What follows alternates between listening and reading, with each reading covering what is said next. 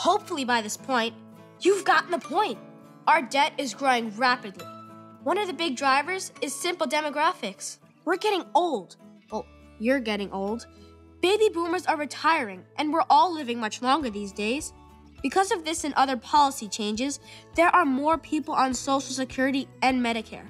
In 1950, there were 16 workers paying taxes to support one beneficiary. Today, there are only 3 workers, and pretty soon, it'll be 2. On top of that, our healthcare system is inefficient and drives up our debt. Americans already spend twice as much per person as other advanced nations. And on balance, our health outcomes are no better. Even worse, healthcare spending is expected to double by the time I'm 40. By fixing the debt with a long-term plan, we could put Social Security and healthcare on sound financial footing so it's there for future old folks like me.